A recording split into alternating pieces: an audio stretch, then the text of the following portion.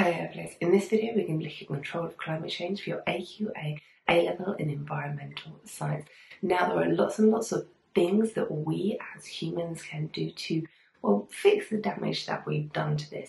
And if you want to make sure that you've got all of these sorted in your notes, then over my website there's a set of free flashcards, set of free questions, all just waiting for you.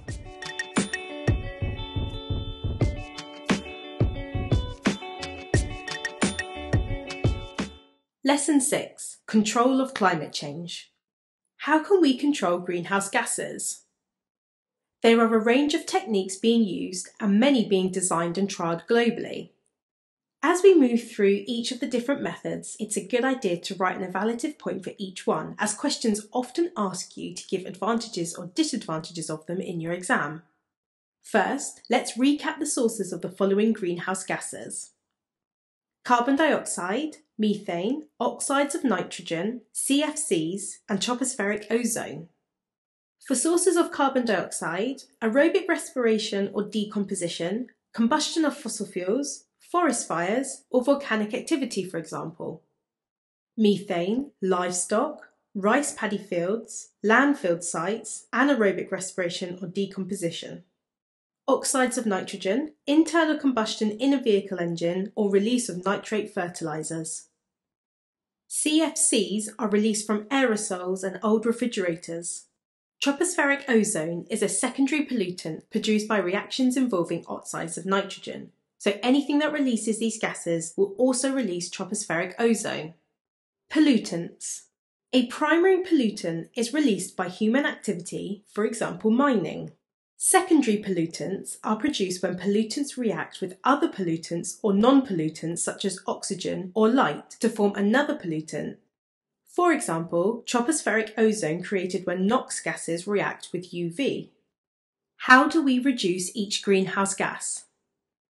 By reducing the concentration of greenhouse gases in the atmosphere, it will mean less infrared radiation is absorbed and retained and therefore reduce warming.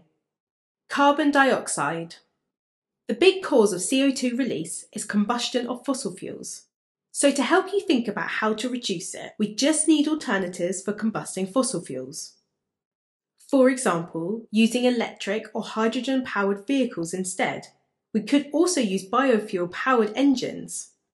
We also combust fossil fuels as an energy source, so switching to renewable energy such as solar, wind, or hydroelectric will help reduce this. As we know, trees are essential in reducing the atmospheric carbon dioxide concentration. So afforestation or reforestation will help increase the amount of carbon sequestration happening across the globe, thus reducing the greenhouse effect. Furthermore, assigning carbon storage sites or sinks such as peat bogs, permafrost and rainforest as protected areas will help reduce carbon dioxide release. Another method we could use to reduce atmospheric carbon dioxide concentration is carbon capture and storage, CCS, which is a process in which CO2 is pumped underground to be stored in unused mining structures. This is a man-made process and uses the lithosphere to store excess carbon. Methane. Methane is released from landfill sites. Ways to reduce the impacts of landfill sites could be increased recycling, reduced packaging, and collecting methane from landfill to use as biogas. Another impact of methane is due to livestock production, so by reducing intensive livestock production or increasing crop production will help with this. Again, the protection of sites such as permafrost will stop any damaging activities and slow methane release. Methods such as ploughing and draining soils can be used to aerate them and therefore reduce anaerobic decomposition and respiration. Oxides of nitrogen. For oxides of nitrogen, their main release is from vehicle engines. So again, any method that reduces the use of fossil fuel-powered vehicles will help this, such as using public transport and switching to electric or hydrogen vehicles. Vehicle exhausts can also be fitted with devices called catalytic converters. They use a metal such as platinum to reduce oxides of nitrogen back into oxygen and nitrogen gases, which are both harmless. In power station waste gases, urea sprays can be used which react with the oxides of nitrogen to form nitrogen gas and steam before releasing them into the atmosphere. These control methods would also all apply to reducing tropospheric ozone in the atmosphere, as it is produced from reactions between oxides of nitrogen and UV. CFCs. For CFCs, you need to know the main components of the Montreal Protocol, which did 4 main things. It banned the production of CFCs, encouraged use of alternative materials like butane in aerosol cans instead of CFCs, encouraged the use of alternative processes, for example roll-on deodorants instead of aerosols, and ensured the proper disposal of CFC-containing materials, like the incineration of old refrigerators. We will look at CFCs in our ozone depletion video in lots more detail. We are now going to look at some techniques known as geoengineering. This can be defined as a method put in place to try and manipulate global climatic processes to try and reduce the effects of global warming. Examples of geoengineering: painting rooftops of all buildings white to try and reflect more UV back into space by raising the albedo. Sending solar shades into orbit to reduce UV reaching the Earth. Artificial upwelling devices placed in the ocean. Adding nutrients to the sea to stimulate algal blooms, which would eventually die, taking any sequestered carbon to the seabed.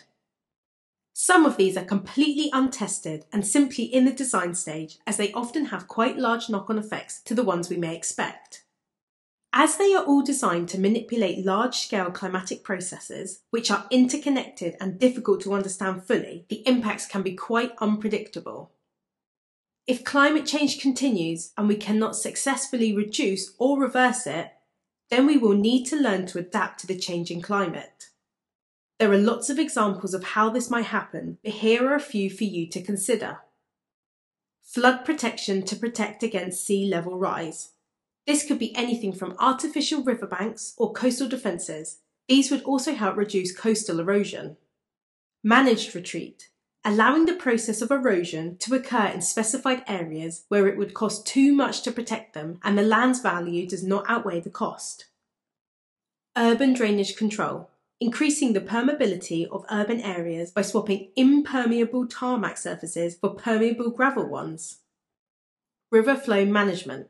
Having control of a river's flow in terms of both velocity and volume of water to prevent flooding. Floating houses. Designing houses that will float on the surface of a water body. Ouch!